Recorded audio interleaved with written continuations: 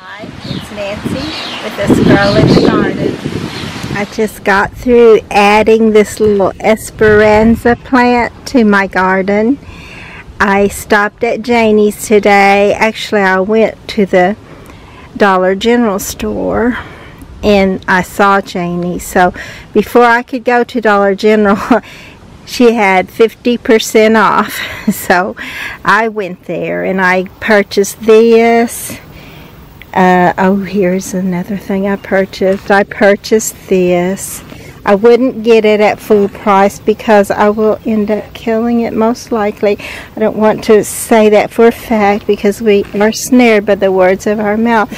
So I'm going to try very hard not to kill this little plant. Someday, this is a bougainvillea. It looks like crepe paper. It's just so beautiful. And Janies are always beautiful. And I hope I don't kill this little plant, but they struggle even outside for me, and I can do outside plants fairly well, but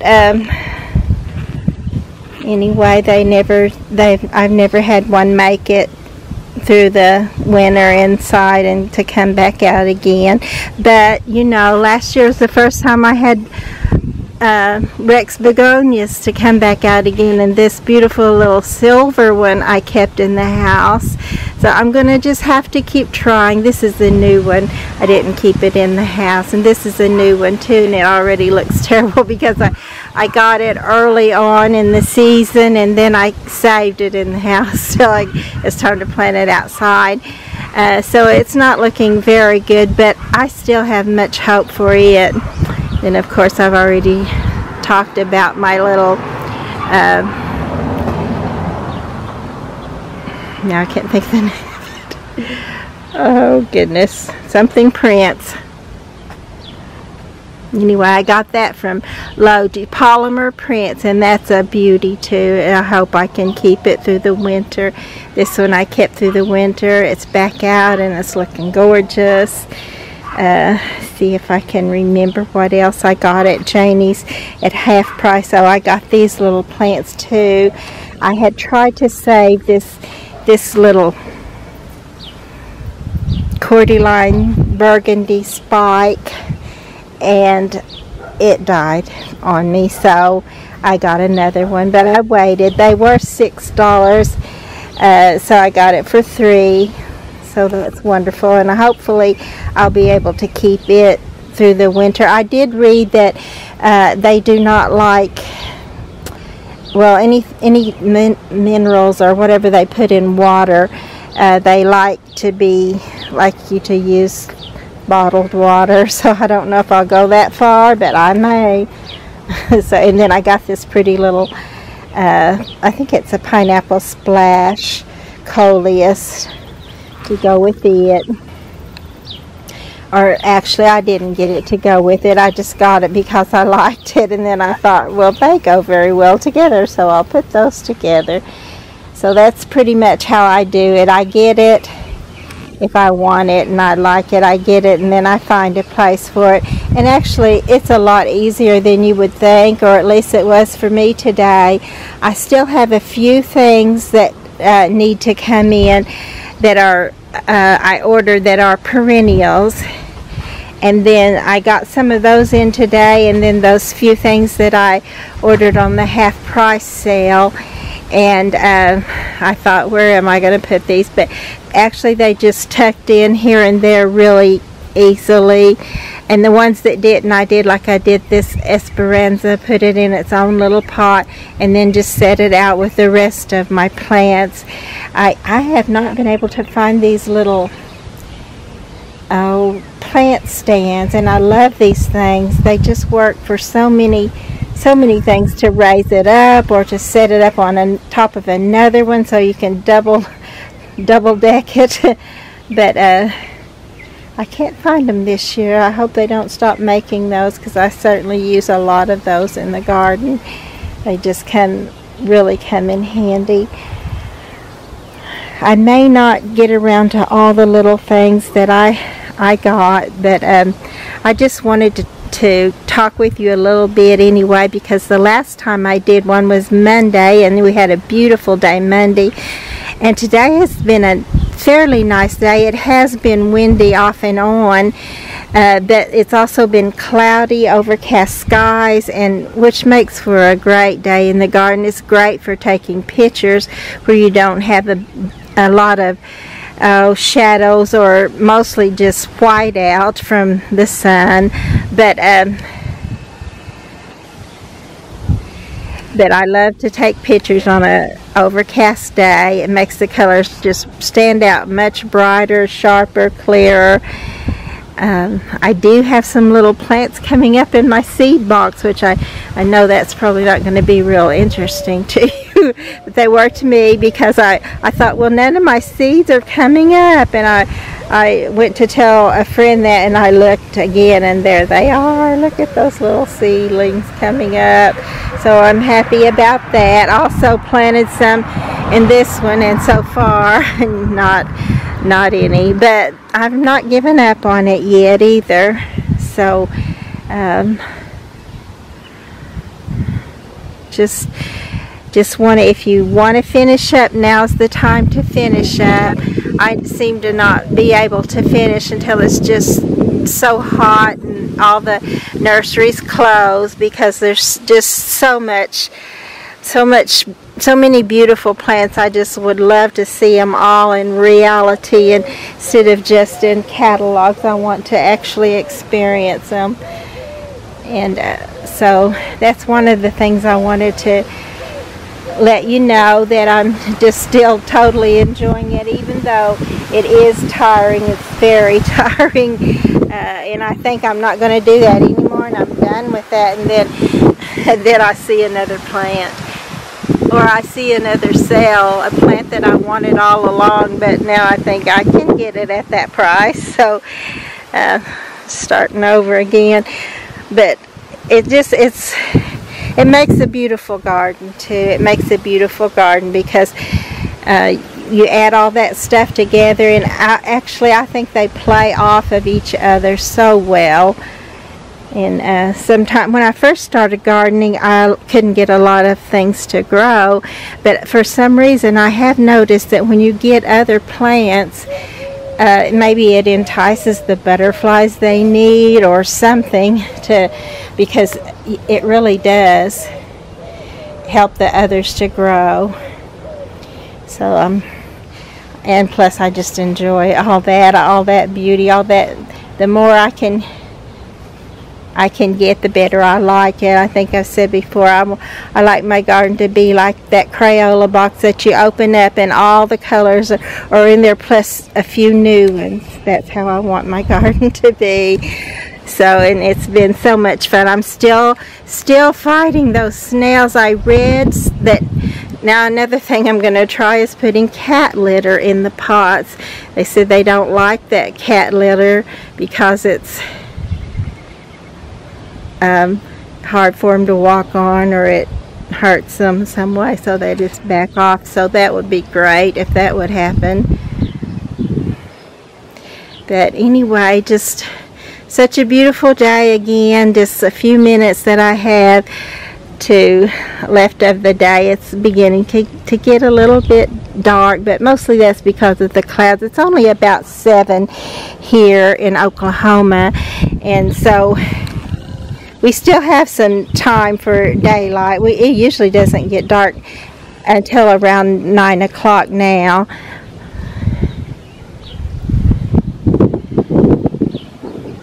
I have a little resin birdhouse here that I want to get put up on a PVC pipe and put somewhere probably in this area. And then I got a couple of little rose moss starts for my mother. For some reason hers didn't come back this year, so I'm going to take that to her before too long. I am kind of glad the planting season is coming to an end, though, simply because I've got to get other things done, not necessarily because I'm ready to quit planting and seeing new plants and visiting the nurseries, but simply because there's so much I need to be doing in my house, and even just in the garden. I have not yet planted very many seeds. I planted a few, and a lot of them did not come up for some reason. So So anyway, I need to try again to plant some seeds, and I need to get my house cleaned up, and just several things. We need to eat something besides TV dinners. My husband's been cooking TV dinners for us so I can do all this. How sweet is that? And those TV dinners aren't all that bad when you're hungry and you don't have to cook it. It's pretty good. So I guess I'll go in the back now for just a little bit. I just had to take one more little shot here in front, but I kind of like the still shots in that you can just kind of zone in on them and you don't get all the other stuff that you don't necessarily want to get in the picture. But then, isn't that pretty? And then this is the little angel that my mother planted, and look at that coleus right there. Isn't that a pretty color? It's kind of a brown with a bright green, and so pretty. Everything's looking good except for, yeah, where the snails have been. Things are kind of wilty over. They even got into this one. I put a little begonia right there, but they're right beside it. They took out some that looked like this beautiful red. It was flowing out of the other side too, until the snails got a hold of it. So I'm hoping this kitty litter stuff will work. I wanted to show you the yellow yarrow is blooming. Isn't it pretty? And then this is sea holly right here behind it, and they go so well together. And my husband just said, look at that plant right there. He was talking about this sea holly. He said it just seems to almost glow, doesn't it? This is another little plant I got at Janie's at half price today, and I've already got one in the garden and some little snippets because it will start from root sometimes. It's always worth a try. But this is, I'm just more than a little besotted with this plant because it's just so pretty, and it just billows out, and all that white just keeps going, that little white dainty flower dancing in the wind. And it's just such a pretty little plant. And if you put it's pretty all by itself. I love it just like that. But if you put other plants in there with it, it just really plays well together. So this is my backyard guardian angel. Right at when you step outside the back gate, she's right there to greet you. And then this little item right back here, my husband and his brother just finished that for me, and it's got a planter box right inside it right there. And actually our planter box is not quite the right size, so we're going to probably redo that a little bit. But I may go ahead and do it just like this for the summer too, because it is beginning to get hot, and projects like that sometimes you should wait till fall, especially if you're an old person. But then if you have a good day and have some good energy and you want to do it, I would say go for it.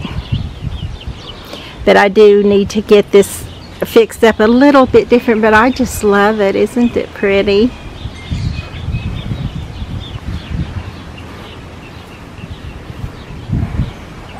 He put a back on it, and I think maybe I'm going to have him to take the back off so that the flowers right there on the bottom can just grow up around the planter box, so you can see it from the front of it also.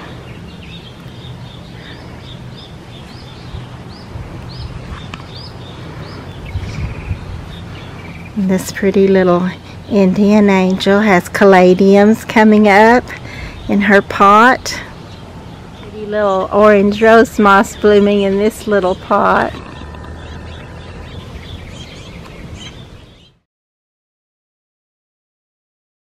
And over here there's more rose moss blooming. It was opened up quite a bit, but it's getting a little later and a little more overcast, so it's kind of closing up a bit, but I'm not complaining, especially if we get some wonderful much needed rain here in our part of Oklahoma. We definitely need it.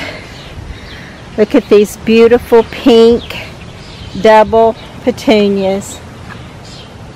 Aren't they just gorgeous?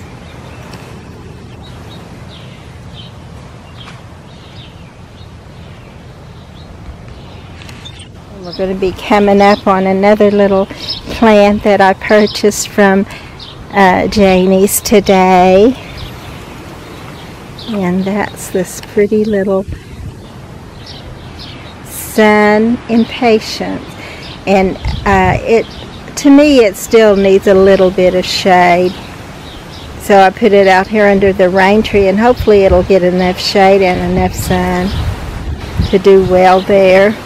Love that color. I also went to Atwoods, and they're having their 50% off too, and selling out. Things are selling out because it's just getting too hot to do a bunch of planting, and too hot for the little plants to be in those tiny little pots in the nursery.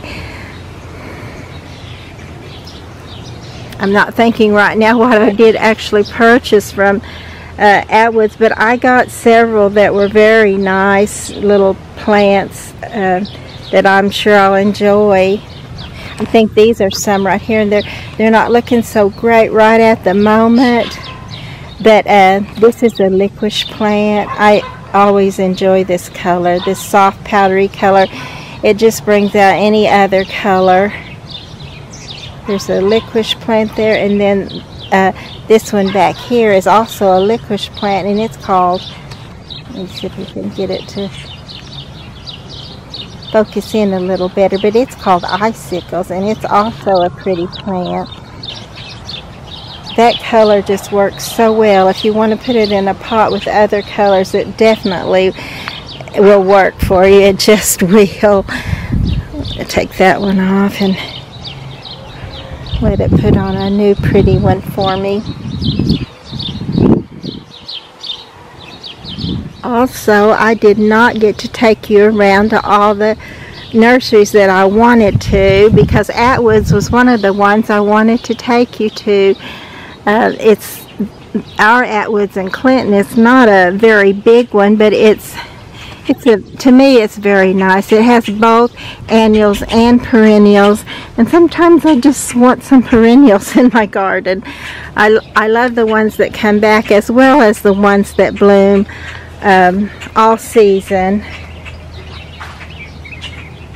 Oh, this is one of the little things I got at Atwoods in this little pot right here is this pretty little Calabrachoa.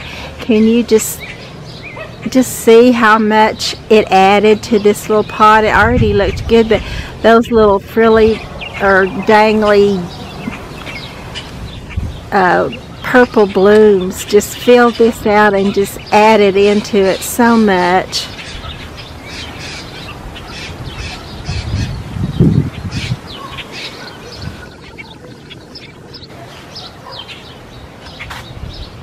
I think I put some more. I know I put some more in this little one right here, and this is called a fiber optic plant, and I got that at Atwoods.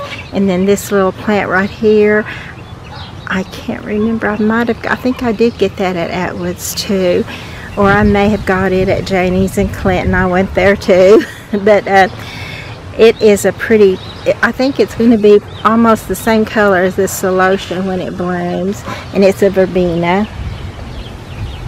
Oh my goodness, this is what happens when a bloom bug gets after your blooms. Oh, that's horrible.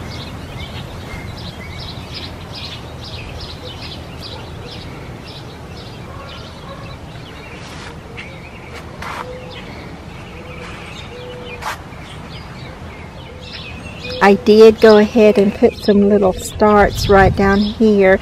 They're tiny right now, but if they will do well and grow up a little bit, they won't be as tall as the other things in it. I think they'll maybe kind of trail a little bit or hang over the edge is what I'm hoping. And I think that's going to be really pretty there. And also this is a new one. I got this at Atwoods also, and it's Spanish, is it Spanish? Yeah, Spanish moss, and I just put that in that little first container there, and It looks so cute. I hope it'll do well there. I'm not sure if it will, but we'll see. It looks good there right now. Lilies are blooming, and June is all about the daylilies.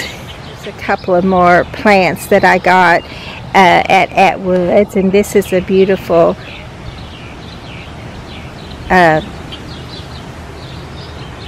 coleus. Actually, I thought of the name. I was thinking, did I get that at Atwoods? But I did. And then this little one right here is a coreopsis. This one right here.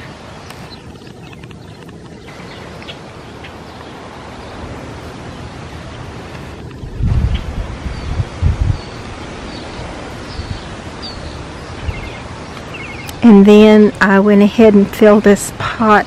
Oh, here's another daylily that I told you June was all about the daylilies. And this is a bloom bug right down in there trying to hide. I would love to, actually I would have liked to have killed that thing because he'll be back up there and have that bloom looking like that other one. That I'll show you the one over here that these are some more plants that I got recently at Janie's and Atwoods. But I found another white angelonia, the beautiful, I don't know what color you would call that, but that's lantana. And this is another fan flower. Has the little fan-like blooms. And then I got another of the Persian shield, because I've been telling you that mine looks brown and green instead of purple and green. So this is a new one that someone else has been taking care of, and this is how a Persian shield normally looks. We'll see if mine can keep that color, or if I'll come back out soon and show you a brown and green one again. And I got another calabrachoa. If my calabrachoas live, I just love them. I don't have the kind of luck I would like to have with them though, but maybe I eventually will. I just have to keep trying.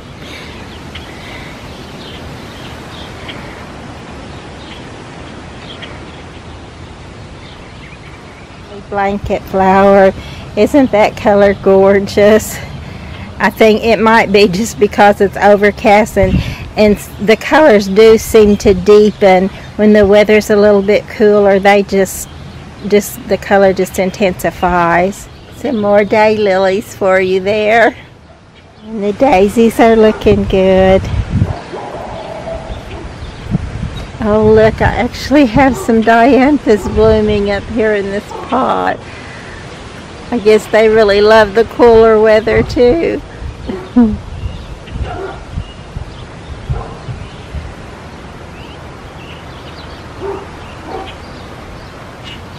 And there's more daylilies over here. I have to show these to y'all. So, and more gaillardia or blanket flower. I got still pictures of these this morning that looked really good too. This verbena is still looking good here in this little pot. And look at this, my pink monarda or bee balm is blooming. I love this little plant. It looks like a carnation with a spiked hairdo.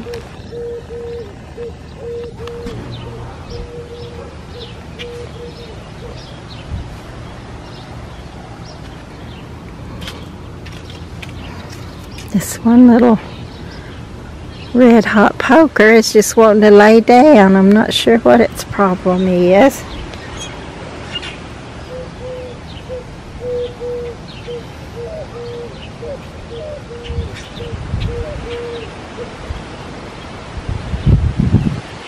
And here's another little daylily. Isn't that a bright, pretty color?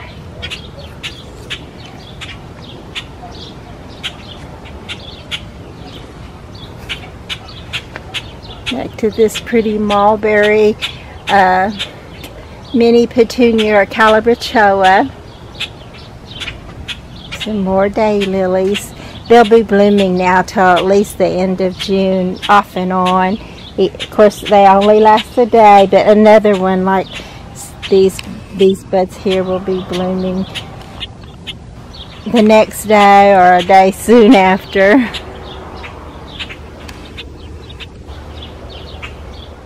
It still looks like it could rain, and I certainly hope it does.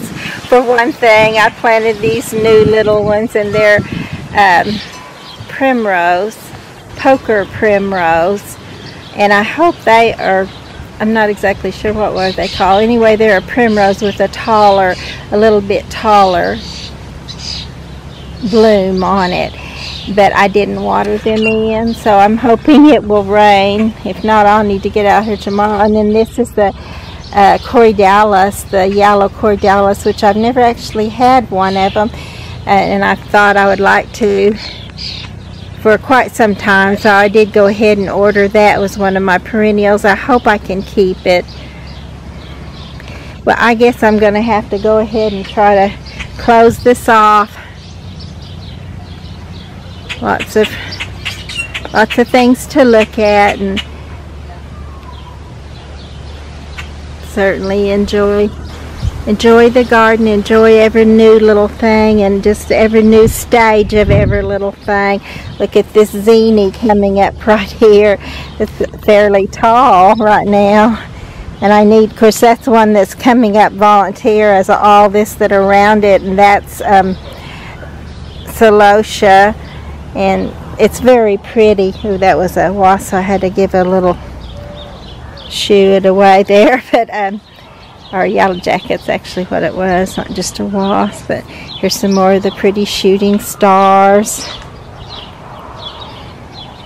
This is some more of the celosia. I've got to get out here and thin that out and get rid of some of it. Sometimes it's pretty all growing up together like that, and that kind of prevents it from being so tall too. Otherwise it can get pretty ginormous. I'll take you over to one of the little volunteers of one of the burgundy celosias. Here's one of them that came up in this tiny little pot right there. But they are pretty, and I've already pointed out to you what burgundy does in the garden. Is it changes from burgundy to bright red when the sun hits it just right. But one day I was wondering, well, I don't have anything red in that pot, and what is that? And of course it was just my little burgundy celosia. But I wanted to show this one to you since I thought of it. But look at that.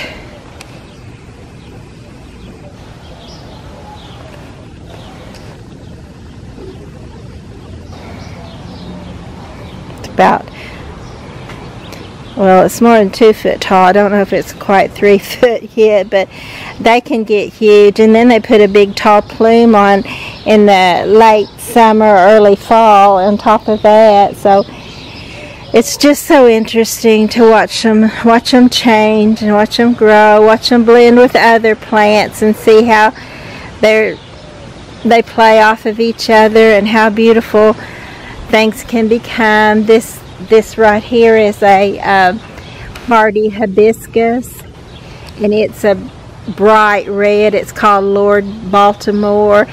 It won't be too awfully long. It'll be a while yet, but it won't be too awfully long before it's blooming. You can see it has some little buds right there. And I have several of the hibiscus too. Of course, I'll be showing those off to you also. But okay, for real, I'm gonna close it off now.